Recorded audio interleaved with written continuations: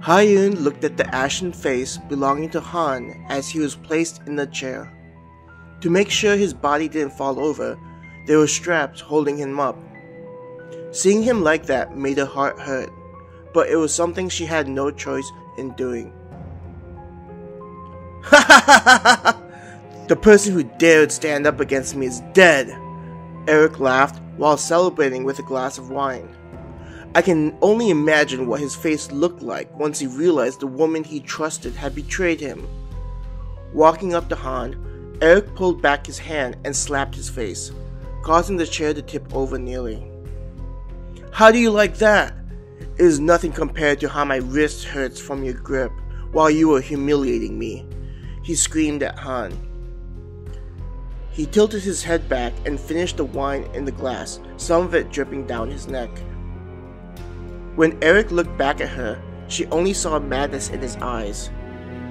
It seemed like the power he had gained was affecting him. Swaggering up to her, he looked at her and asked, "How does it feel to kill him? I saw the way you acted towards him. The way he looked at you with disgust was great. I wonder how he would have reacted if he knew how much you enjoyed getting plowed by me, how you would beg me to bend you over." He laughed at the image. Without any warning, his hand shot out and he grabbed a fistful of her hair. "You are just a whore! What did you think was going to happen? Did you think this weak piece of shit was going to save you from me?" He grinned at seeing her pained expression. Hyun struggled not to fall over and not move, to minimize the pain Eric was inflicting on her. He moved his head closer to her and whispered, "Did you love him?" She looked at him, terror on her face, worried about what he was going to do. Hyun tried to deny having any feelings for E.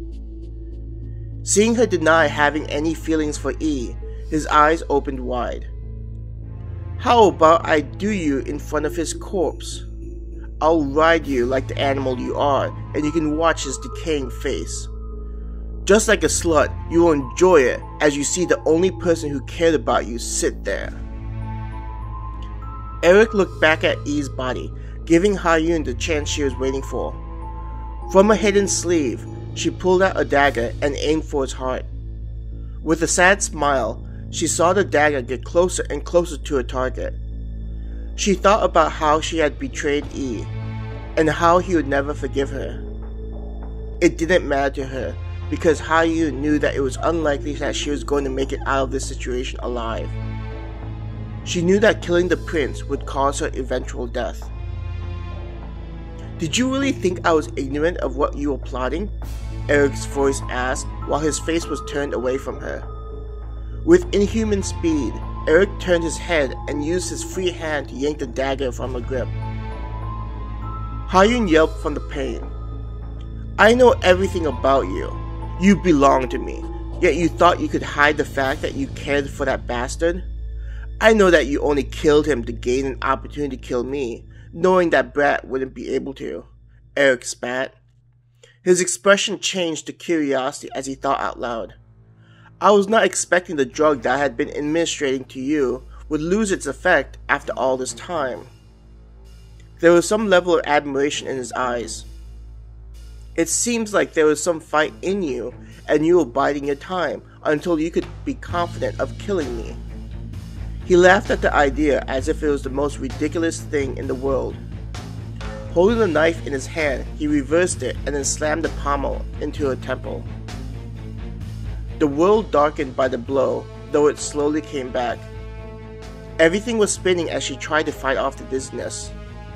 A blow struck her abdomen, causing her to bow over, coughing up blood, only being able to stay up because her hair was still being held in Eric's fist. "I was hoping to enjoy your body for one last time, but it seems as if you are no longer of any use to me." Eric ended the sentence with a kick to her side. She felt her body lose its strength and attempt to fall over, causing a lot of her hair to being yanked out from being held in such a rough manner, and a sudden increase in weight from her unable to keep standing up. A fist continuously slammed into her face as Eric continued to say, You were given a purpose thanks to me, and you reward me with your betrayal? Do I look like some peasant who can do whatever you wish to? A part of the world disappeared, likely due to her eye being swollen shut. While Eric was beating her, she tried to keep looking at E.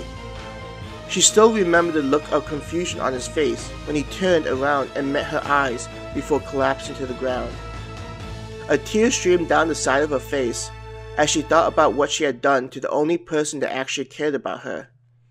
There was a sudden sharp pain in her belly, and when she looked down, the dagger she used against Eric was sticking out of her. I would watch you die, but Father has several tasks for me to complete soon. If I do not hurry, I may have to deal with him lecturing me. Enjoy the few moments you have before you die like an animal on the floor. A fitting end for someone Father picked off the street. He laughed loudly and started walking away from her. She could hear his footsteps walk out the door. The silence was all that replaced the violence in the room. Laying on the ground, Ha-Yun could feel the life draining out of her. Her body was already beginning to feel heavy. With the last of her strength, she reached out and dug her fingernails into the floorboards. Pain flooded her body as she dragged herself forward. The feeling of several nails being ripped off and the pommel of a dagger dragging against the floor as it dug around in her body. Keeping her only eye focused on E, she pushed through the pain as her vision began to blur. All she wanted in this world was to be next to him when she died. She wanted to hold his hand in hers one last time, just like they did in that city on that magical journey where she felt like an ordinary woman with a man that held feelings for someone like her. The blood loss became faster with the amount of effort she was putting in. Soon Ha-Yun couldn't feel enough strength, reaching only a couple of feet away from E's body. With her bloody hand, Ha-Yun reached out to him, wishing she could feel his warmth for one last time. E, I am sorry. She coughed up blood, but ignored it.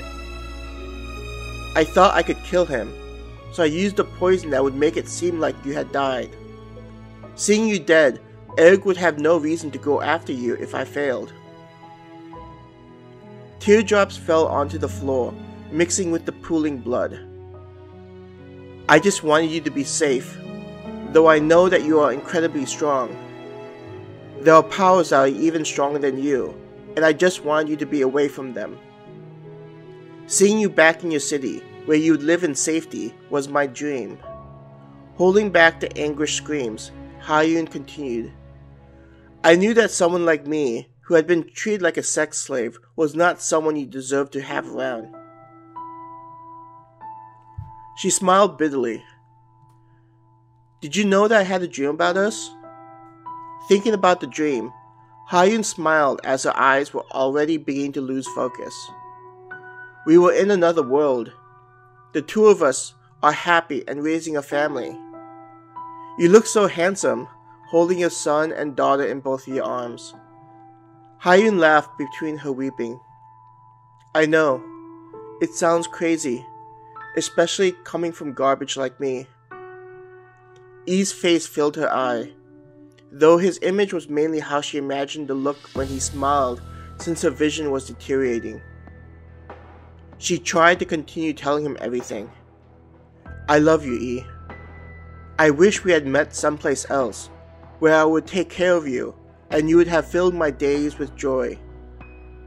A cold feeling began creeping up on her, as if death had its hand on her shoulder, letting her know her time was near. If we are ever reborn, would you wait for me? If you saw me, would you still love me? If you see me again, would you be able to forgive me? As the strength of her body faded away, her outstretched hand slowly lowered along with her head, both resting on the floor. On Ha-Yun's face, a final tear rolled across her face and dropped down to the floor.